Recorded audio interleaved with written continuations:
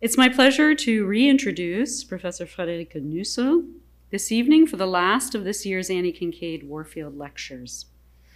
Her distinction and accomplishments as a systematic theologian have been articulated by other introductions this week, so I will not belabor them here, except to say how grateful we are that she has been with us this week to deliver these lectures. I understand from our communications team that the online audience for these lectures in terms of viewers who are watching or have watched the lectures this week is quite large, more than we have had for any lecture series in memory. And I am not surprised. It is a real privilege to hear a systematic theologian at the level of eminence that Dr. Nüssel brings, but it is a double privilege to have that systematic theologian be a woman, for distinction of this kind in this field is still for women rare. So that we're very, very grateful to have you here. And the title of this, Dr. Nüssel's final lecture, is The Spirit of Freedom and the Human. So please join me in welcoming her again this evening.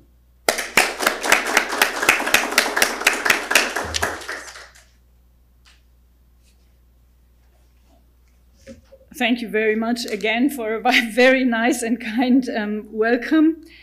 And I begin with proclamation, reconciliation, and the experience of freedom.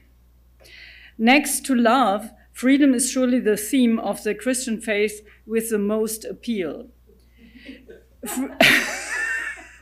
Freedom is the theme of Reformed and Lutheran Protestantism with interestingly different accentuations.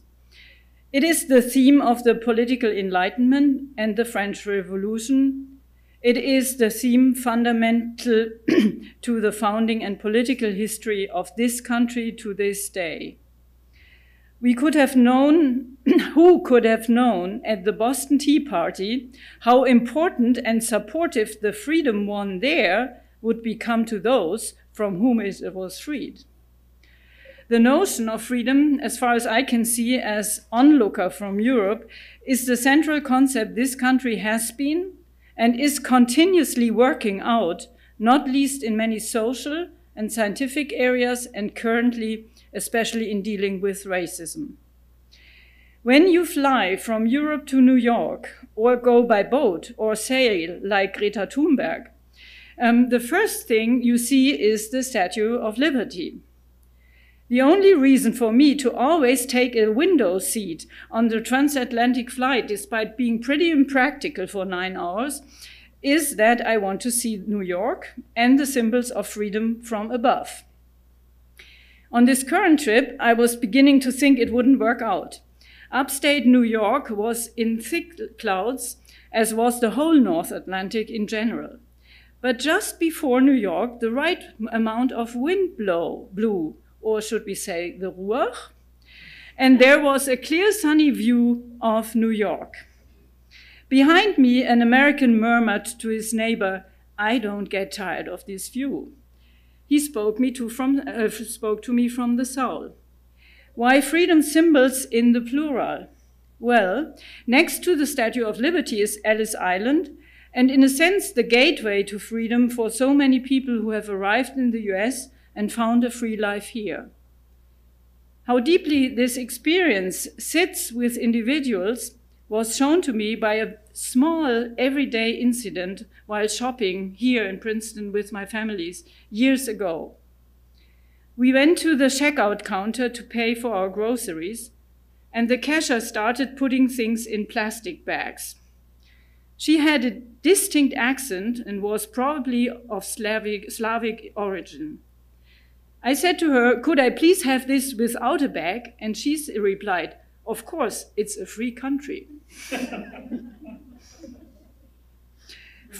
Freedom was from persecution, oppression, or being forced into unwanted ways of life needs political institutions. It doesn't take long to see the history of these ideas, spending even a brief moment in Philadelphia at an Independence Hall with the Liberty Bell. The Liberty Bell is a powerful symbol which can be seen not least in the fact that shortly after the Second World War, the idea arose to bring a Liberty Bell to Berlin. The idea came up in the USA in 1949 when the National Committee for a Free Europe was founded. This committee was headed by General Marsilius-Kolleg, the father of the Berlin airlift. Donations were collected in the US, the bell was made and sent on a crusade for freedom across the USA on its way to Berlin. There it hangs in the tower of the Schöneberger Rathaus. The entire idea had political support, of course, from both the government and the CIA. The bell became a prominent symbol in Germany of America's close relationship with West Berlin after the war. It still holds a large presence in Germany. It rings every day at 12 o'clock. This ringing is broadcast every day on the radio station Deutschlandradio Kultur. It also rings on May 1st, Christmas Eve, New Year's Day, and on all serious world history events, such as German reunification on October 3, 1990, and on September 13, 2001, 2 days after 9/11. It rang for a full 7 minutes, and thousands of Berliners paid tribute to the victims on John F. Kennedy Place. Fortunately, the bell had just been repaired a few months earlier. The two bells are symbols of freedom, and the bell in Germany is also a symbol of liberation and reconciliation.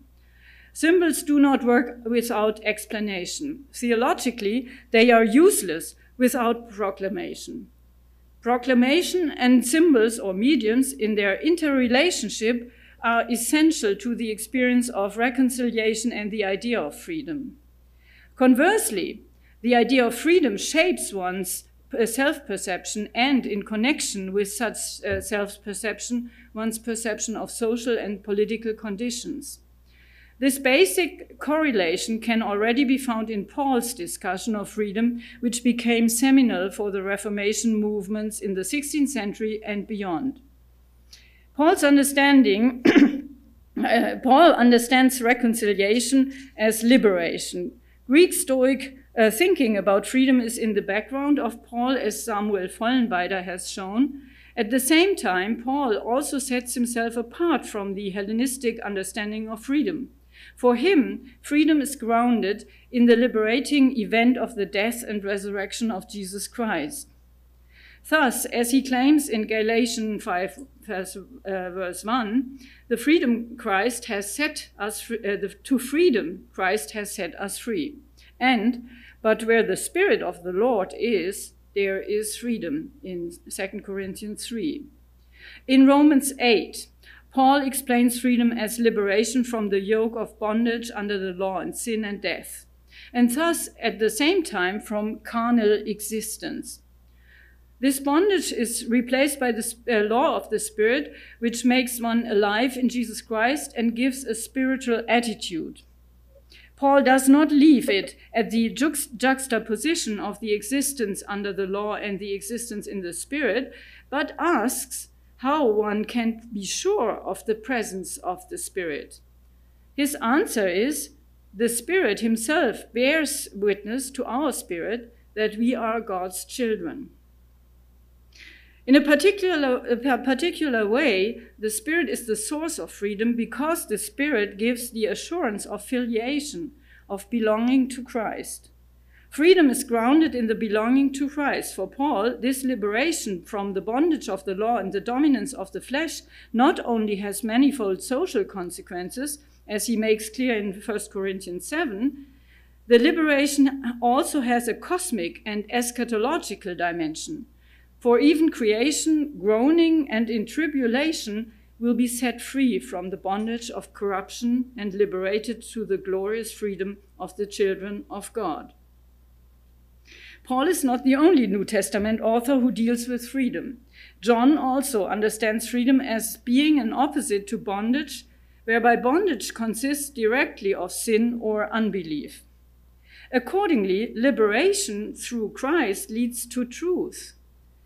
Finally, the author of Jacob offers a third interpretation of liberation by determining the love commandment from Leviticus 19:18 as the law of freedom in Jacob 2:8.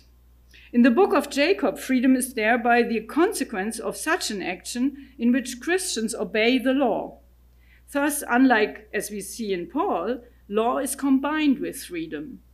Even if Greek notions of freedom form an important background of the New Testament claims, there is also the primordial historical date of Israel's liberation from bondage in Egypt. Already in the New Testament, different emphases in the understanding of freedom can be found. In the 16th century, the various Reformation movements were inspired differently by the biblical concept of freedom and drew different conclusions. The Lutherans emphasized the liberation of the individual from work righteousness in faith and the liberation to selfless devotion to one's neighbor. The Reformed had a stronger emphasis on the realization of freedom in the Christian community. The Anabaptists, on the other hand, took the complete transformation of the communal life or way of life according to Christian rules very seriously, especially in the then necessary removal of state regulations. The idea of freedom and the experience of freedom are in a continuous interrelation. In the age of enlightenment at the latest, the idea of freedom became separate from religious context. Yet the connection between the experience of freedom and the thought of freedom is and remains inescapable. Kant, Hegel, and the other German idealists developed their understanding of freedom within the context of the French Revolution.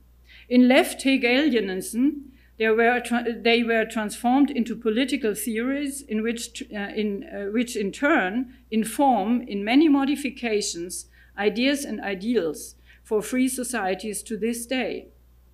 Economic developments in modernity have sometimes had a very subtle influence on notions of freedom.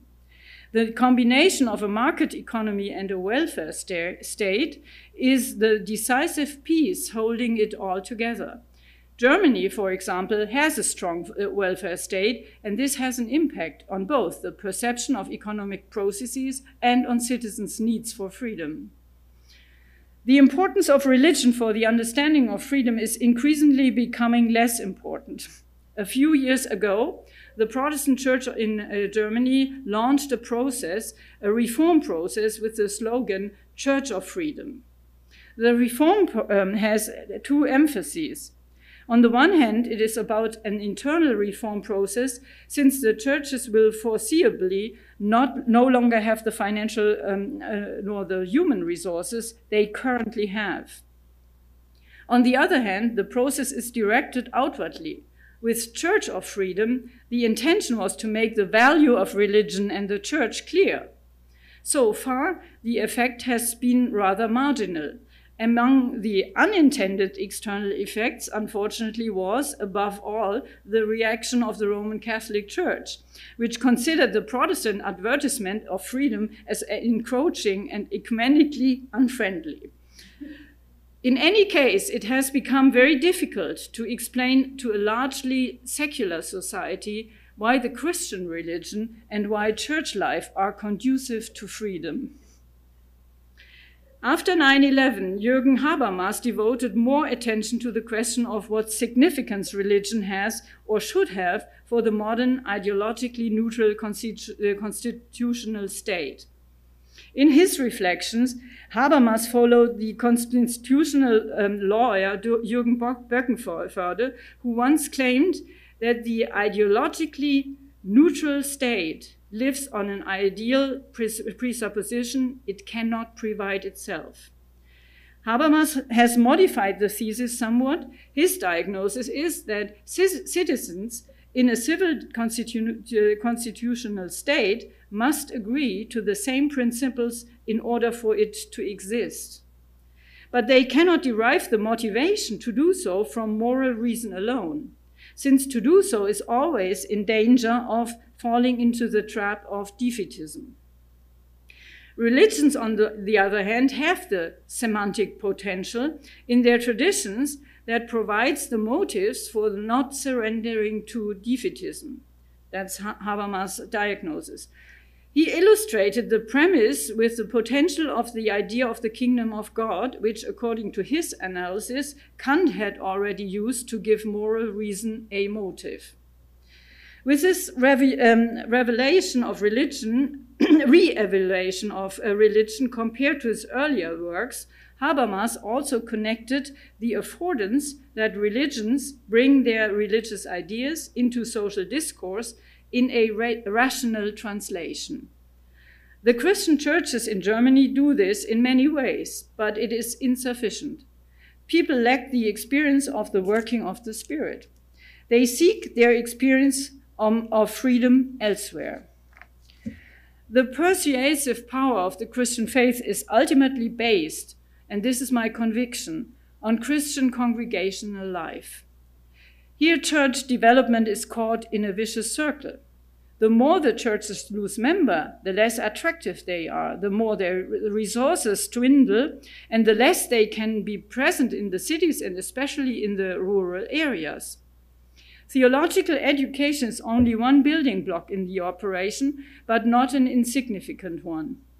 For without a good sense of theological direction, one cannot discern the needs and possibilities, which brings me back to the opening thesis in the first lecture. We cannot dispense with dogmatic orientation.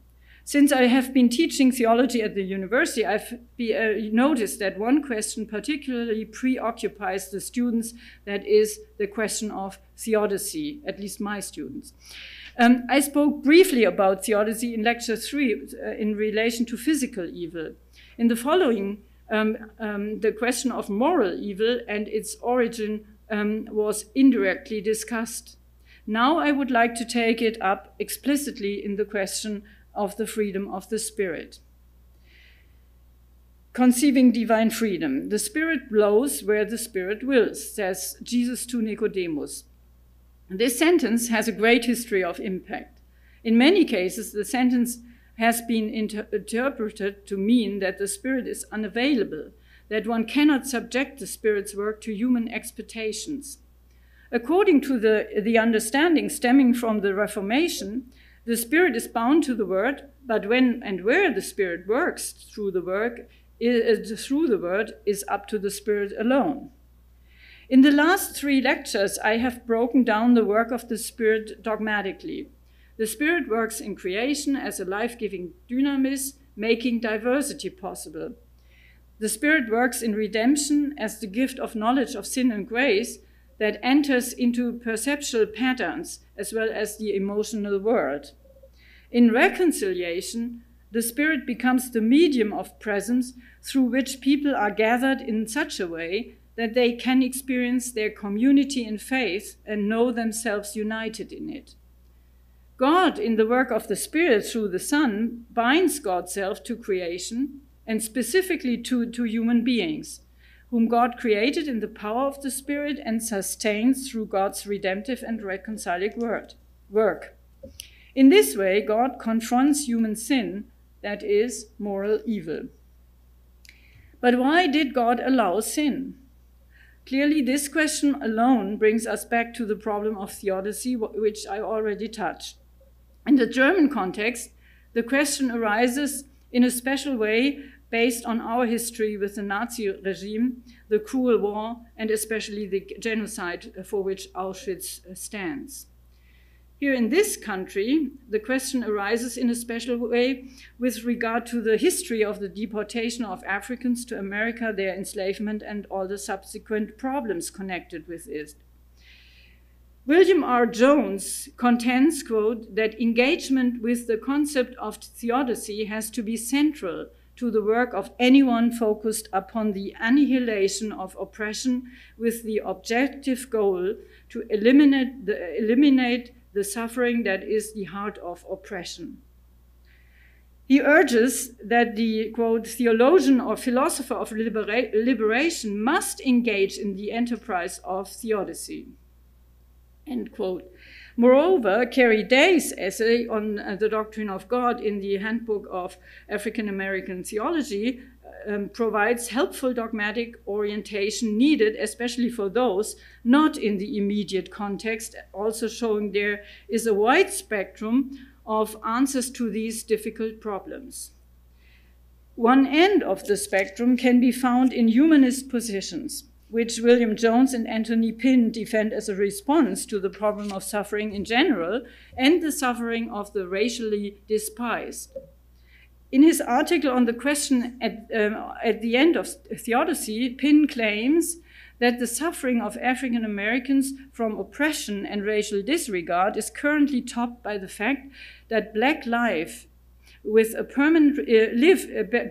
live with a permanent risk of being at the wrong place at the wrong time, which involves a fundamental challenge to one's right to occupy physical space and time.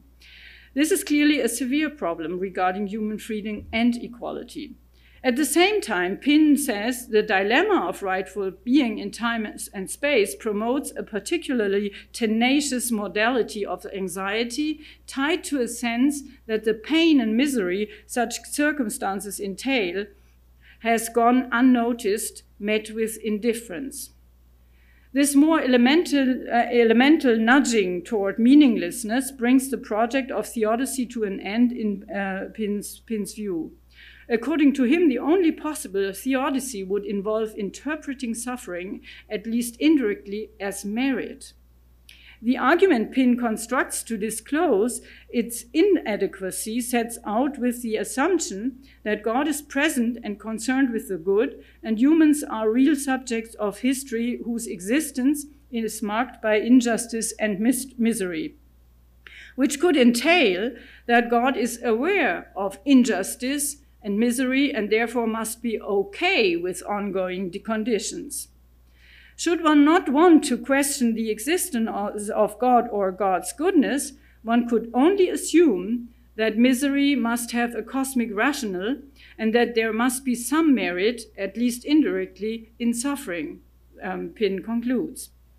But such an approach to theodicy, and this is Pinn's point, provides an interpretation of suffering in terms of redemptive suffering that only further victimizes those who suffer most. To call suffering redemptive or to claim it has some merit, however, is a challenge to the integrity of human life. I would definitely agree with Pinn, and I found it quite interesting to read that and I would also agree that the theist framework that he describes provides an insufficient response to suffering. His description of the problem is comprehensive in all directions. And yet, from a biblical interpretation, I would rather subscribe to the position Larry G. Murphy puts forth, which arguably represents the other side of the spectrum, namely that, quote, virtually all Black Christian theological expressions have assumed and asserted that the Bible gives witness to the divine opposition to the evil of human suffering and to the divine mandate for human liberation, with God actively working through and beyond human efforts to bring it about, end quote. I lack the background to go into the concepts of liberation theologies in detail. In the context of my pneumatological approach, my concern here is to see what emerges for the theodicy question from the reflections so far on the work of the Spirit. I have already spoken about physical evil and its partial connection with moral evil in Lecture 3.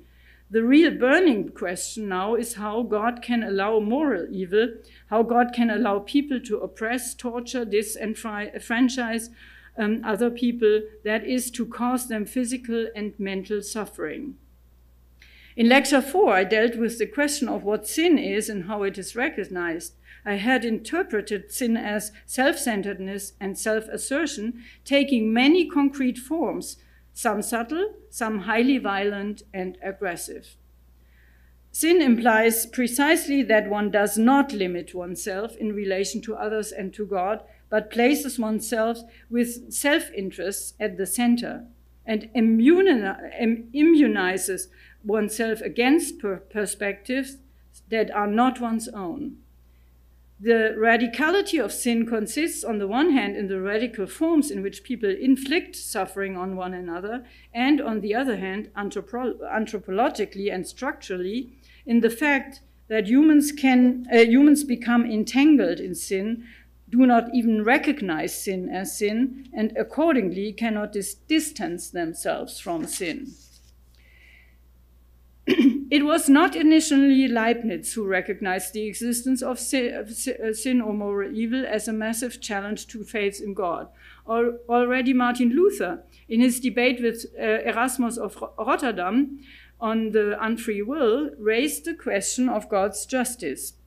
For Luther, a distinction is made here between the light of nature and the light of grace. In the light of nature, on the level of natural knowledge, it cannot be understood, according to Luther, why it is just that the good person suffers and the bad person does not. For Luther, this question is solved only in light of grace, since in grace one recognizes what true justice and promise are. The righteous by faith will live. But on the level of the knowledge of grace, another question arises, namely the question why God gave humans the law, all the while knowing humans as sinner will only fail to fulfill the law. This inquiry into the justice of God will only be cleared up in the light of the glory of God, Luther said. Leibniz posed the question somewhat differently in his dealings with the problem of evil. He wondered why God allowed sin or moral evil. I will therefore go into Leibniz's answer in more detail here because it makes it clearer what can and cannot be said in terms of dogmatic orientation.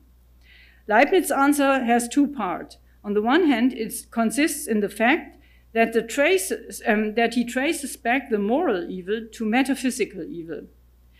God could create the world only in distinction from God's self. It is therefore not perfect in the same way as God.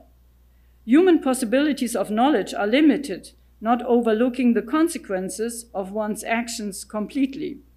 Therefore, if one uses freedom in the interaction of intellect and will, there is a danger that he will do the wrong thing and violate God's command. But then the question arises why God allows sin. The answer to this question is already in the title of Leibniz's famous work on theodicy. The title is Essays on the Goodness of God, the Freedom of Man, and the Origin of Evil. God allowed the possibility of sin because God wanted to create humans as free beings. Leibniz wants to explain existence of the evils with his theodicy. He gives an answer to the question from where evil and wickedness come, an answer. Thus he goes philosophically beyond theology. For theology, before and after Leibniz, has always held back with an answer. First, an attempt at an answer clearly goes beyond the biblical text. The biblical texts tell us that sin occurs, but they do not tell us why. Second, any attempt at an explanation amounts to ascribing to God the responsibility for evil and wickedness, to making God, at the very least, the indirect cause, unless one assumes a second principle to which evil and evil are attributed. Such dualism has always been rejected by Christian theology. Modern theologies therefore operate with three principles, or at least German-speaking theologies, as far as I can see them. They operate with three principles or orienting categories. The first is there is no second principle beside God. The second is an answer to the question of the cause of the origin of evil cannot be given. And the third is evil and wickedness must neither be underestimated as a power nor ontologized. Evil and wickedness are underestimated, for example, in Augustine's description of them as a privatio boni, or much later in Hegel's description of them as necessary moment of transition in world history. To escape such understatements, Karl Barth created the concept of das Nichtige. Wie heißt das auf? Nothingness. However, the term is formulated in such a way that linguistically in German, it just does not insinuate its own content of being or ontological status, since otherwise the problem of dualism would arise yet again. The question of theodicy thus brings one to the limit of linguistic possibilities of categorization. You cannot categorize evil and wickedness, neither can you minimize it nor ontologize it. Both are not possible since the dogmatic orientation of religious language implies one keeping both dangers in mind and avoiding an abstract categorization of evil and wickedness. Evil and wickedness can only be described from experience. In their many different forms and degrees, evil and wickedness are always one thing: anti-life and destructive. It remains to be examined whether it is helpful to explain moral evil as Leibniz did by saying that God wanted to give or gave freedom to humans, which implies that the existence of moral evil or the existence of a good God are compatible.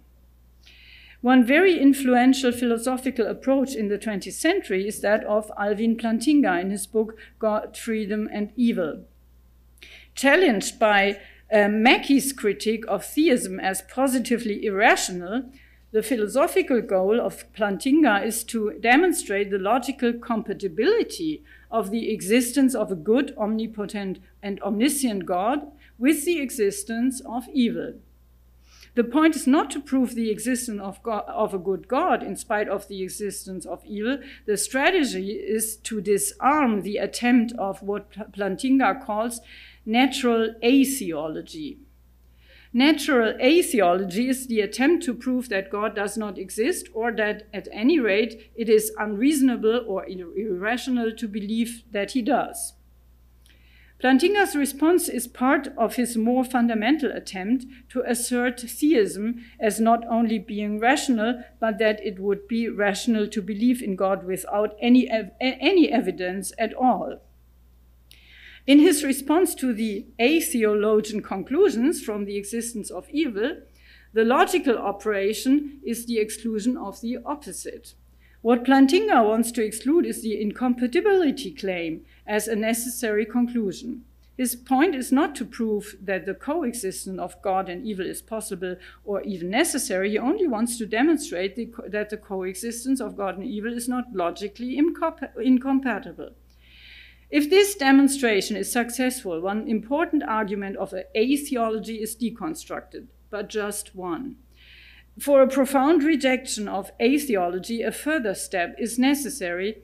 In the first part of the work, he deals with the problem of evil, and in the second part, he develops a natural theology in which he revisits the arguments of the existence of God. His goal here is to demonstrate that it is reasonable to think that God exists as the being that has maximal excellence in this world only if he is omniscient, omnipotent, and perfectly good in that world. Again, he does not attempt to prove the existence of God as such, but to show that it is reasonable and rational to think of God as the omniscient, omnipotent, and good creator of this world. What is important here is the specific character of Plantinga's argument. Plantinga characterizes his approach as a defense and not a theodicy. A theodicy is, according to Plantinga, when a theist answers the question, whence evil, or why does God permit evil? This kind of approach he finds in Augustine and Leibniz. In contrast to them, he does not answer the why question, but only the question of compatibility, thus calling his approach a defense. And precisely in this limited intention, his argument is quite successful. It seems that, as Chartmeister notes, many now believe the logical problem of evil has, for all intents and purposes, been rebutted. Friedrich Hermanni, a philosopher of religion in Tübingen, comes to a similar conclusion with regard to a logical compatibility, even though he frames the atheist incompatibility challenge in a slightly different way. The final purpose of his discussion of Plantinga is rather subtle. He makes the incompatibility argument as logically as strong as possible, with the result that the limits of philosophical argumentation become fully manifest. While the incompatibility problem can be solved on the logical level, Hermanni argues and shows that it cannot be solved on the empirical level. While logically it may be consistent to say that the world is good with evils, it is not the least convincing to say this with regard to the experience of concrete evils. Aren't there numerous evils without which the world would be better? Again, Hermanni undertakes a logical operation in which he demonstrates that there is no argument that can explain why certain concrete evils can contribute to the value of this world in such a way that it would be less valuable without them. He argues that the theist concept of God is necessarily linked with the assumption that the value of the real world cannot be surpassed by a possible world because the theist has to say that there is no better world than the real world. While this assumption is logical, there is no empirical evidence for or against it. Empirically, it is not evident why a world with earthquakes should be better than without one. Therefore, he concludes that the empirical problem of theodicy cannot be solved, which consequently entails a philosophical reason for why few philosophers are against theodicy. As Michael Murray notes, quote, some philosophers have argued that there is something distasteful, prideful, or arrogant about any attempt to explain how or why God would permit evil. Those who find it distasteful serve either to blind us to the genuine horror that evil represents, or perhaps to console us in a way that deflates our enthusiasm for opposing it. End quote. In combining the insights from Plantinga and Hermanni, one may conclude that there is sufficient philosophical reason not to develop a theodicy, but either to strictly refrain from a compatibility argument or even make a case against theodicy. Within this train of thought, I've justified in detail what I formulated aesthetically in Lecture 3. There is no rational answer to the theodicy problem. And any attempt at a rational answer creates the false notion that the problem is solved when it is penetrated philosophically. But the theodicy question is not solved until God overcomes suffering and evil. The biblical scriptures express the promise that God is able to do this and will do it. In the story of Job, this happens inwardly, in this world. In the story of Jesus and his resurrection, God raises the hope of final redemption and reconciliation, wherein his freedom lies. In these concrete events, there is the freedom of God's Spirit, who, according to Romans 8:17, bears witness to our spirit, claiming that we are children of God and that the whole creature will be delivered from this travail. Unlike Barth, I would not describe this freedom as autonomy. Barth does this because he wants to make clear to idealistic philosophy, especially Fichte, that pure autonomy does not lie within humans, but with God. But God's freedom remains underdetermined if it is understood in this way. In my opinion, it also remains underdetermined if one expands it to include the idea of covenant and says that God desires humans to be covenant partners. I understand the freedom of God in the sense of self-limitation, of the working of the Spirit, of which I spoke in the third lecture. God grants to the creatures their own existence, which contains within it the risk of independence. And this gaining of independence is counteracted by God's Spirit again, through Jesus in redemption and reconciliation. A third point, understanding human freedom. These considerations brings us to the final question for our time together. The question of human freedom. How should we actually understand the fact that human beings take on a life of their own vis-à-vis God and assert themselves vis-à-vis their fellow human beings in all possible forms and degrees of harshness? Can they avoid this? Do they have free will? In the Reformation, free will was rejected in matters of salvation both by Luther in De Servo Arbitrio and by Calvin. Both argue that humans become free only by believing the gospel message. For Calvin, the fundamental activity of this freedom is prayer, and an idea that can be traced directly into modernity. For Alvin Plantinga, on the other hand, an essential element in his defense of the compatibility of God's existence and existence of evil is that humans have free will and can choose otherwise. For our purposes here, I will address this dispute between Protestant and Catholic theologians in the German context. After the publication of Wolfhard Pannenberg's Anthropology and Theological Perspective, the Catholic systematic theologian Thomas Pröpper commented on Pannenberg's understanding of sin in a very clever and differentiated account of Pannenberg's approach. Following the line of the Reformation doctrine on sin, Pannenberg argued that both in anthropology and in systematic theology, one always finds oneself already entangled in sin and thus does not have the freedom to escape sin in the form of self-centeredness. To be sure, Pannenberg agrees with many modern Protestant theologians that the universality of sin cannot be explained by biological heredity. But he shows, within the framework of his anthropology, that the possibility of sin is given in the structure of human consciousness and is then also realized in the process of identity formation.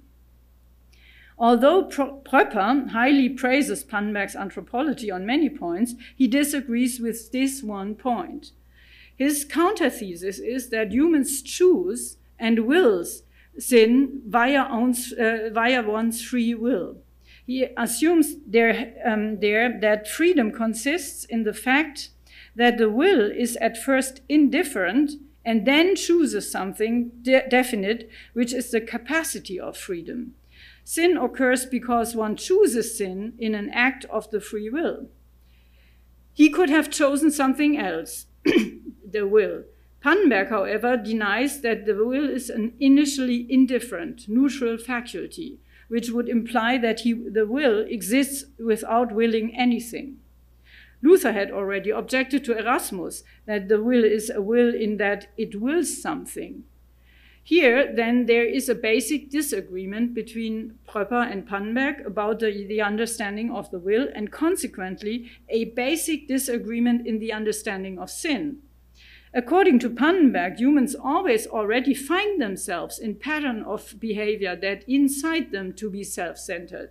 According to Pröpper, humans have a choice, which is important to Pröpper for two reasons. First, in his view, humans are solely and exclusively responsible for sin. And second, for Pröpper, this autonomy of the human will is part of the signature of what makes a human human. Thus, the question is about both the understanding of God and the understanding of humanity. Interestingly, both refer similarly to Kierkegaard. In Fear and Trembling, Kierkegaard still works with the idealistic figure of self-positing. A person is free in self-liberation. At the same time, the dizziness of freedom catches up. The person is afraid to posit oneself because there is a fear of missing. Kierkegaard elaborates in Sickness to Death what failure is. Humans are in a finite to infinite relation. It is humans are finite, but they have their origin in God, the infinite. The person only wants to be herself, yet at the moment when she affirms herself, she misses herself, since she cannot affirm herself in any other way than by self-positing. And thus she misses her origin, God. She can only be desperately herself. Popper understands Kierkegaard as saying that humans have the capacity to posit themselves. Pannenberg understands Kierkegaard in such a way that this implementation has always already happened. So there is no neutrality. Freedom is only in implementation. It will surprise no one here if I find Pannenberg's interpretation more convincing. It is not only true for Kierkegaard, in my view, but also corresponds to the Reformation thinking on freedom. And Kierkegaard wanted to translate the Reformation doctrine of sin and grace philosophically for his time. It seems at first glance that modern neuroscience proves the Reformation view right in its increasing decisive denial for decades that humans possess free will. All processes of consciousness are neuronally processed and are already pre-programmed by the neuronal networks. The Libet experiments and their successors show that even before we become conscious to implement a movement, the readiness potential is already built up, which makes the execution of the movement possible. Thus, it looks as if we were programmed or determined machines. But can a deterministic explanation of human life processes be combined with the biblical and Reformation view of human free will? In my perspective, the problem is not to say that all processes of consciousness are completely neuronally processed. Determinism, however, is the problem. If imaging techniques can predict that I'm about to raise my hand, okay. But can it also be fully predicted how I will respond when someone gives me a new piece of information that I didn't know previously? Aren't neural networks also altered by the imputing of information? This point is one of my further questions about the deterministic interpretation of neuroscientific results. The second relates to sensation and self-awareness. It may be programmed really well that I find the right library, for example, but so nice, but why do I become aware of it as a positive sensation? What is the neurological sense of qualia and how can they be explained? The third question relates to the meta level. Why does this idea that we are programmed irritate us so much? These questions should only be touched upon briefly here to illustrate that the Protestant understanding of freedom is caught between two fronts, so to speak. I think the dialogue with neuroscience is important, which is why within the framework of the Heidelberg Institute for Advanced Study, the Marsilius-Kolleg, which is actually for Heidelberg people, for different disciplines come together. I conducted a fellow project with the head of Heidelberg Psychiatry on the narrative coding of values. We developed very short narratives. Longer are not possible in lab. We developed very short narratives. I have to find my... in which a situation was described that triggers an empathic response and decision. These narratives were read to subjects under the scanner. They were asked to decide whether or not to provide assistance. The results showed that the narratives that recounted existential distress situations were processed differently in the brain than those in which non-existential situations were recounted. I cannot detail the very complex experimental design here, but it was clear to both of us that the narratives elicited empathic responses. I learned a great deal in this series of experiments about the tremendous number of components that must be considered in order to produce a distinctive result. But I also saw that narratives stimulate human consciousness and recall learning processes. And what theologian has ever denied that Christian preaching forms us and shapes our capacities for empathy? Of course, it does not conclusively settle the problem of freedom, not even for neuroscience. At any rate, nothing prevents me from understanding the effects of the word and the other mediums of the spirit as those in which we find truth, or to use Paul's phrase, in which the spirit bears witness to our spirit that we are God's children. Where this witness occurs, we become free. That is, we gain the freedom to understand ourselves, accepted by God, with our tendency toward self-assertion. This gain frees us for gratitude and to a new understanding of our fellow human beings whom we recognize in their diversity, just as we can accept ourselves with our sin.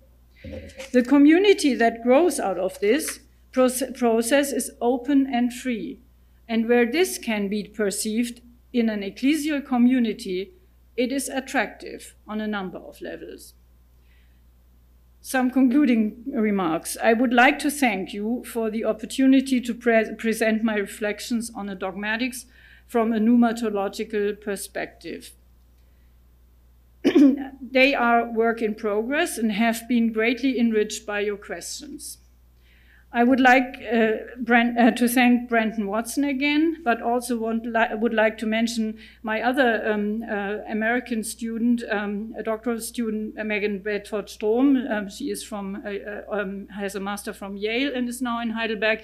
She works on God, gender, and dignity and in East African women's theologies, and I've learned a great deal from her. I would also like to extend my gratitude to Bruce McCormack, the president and the faculty for inviting me and giving me the privilege of presenting this year's Warfield lectures. It truly was an honor. For me, the fellowship in the presence of this faculty and seminary has been inspiring in every way.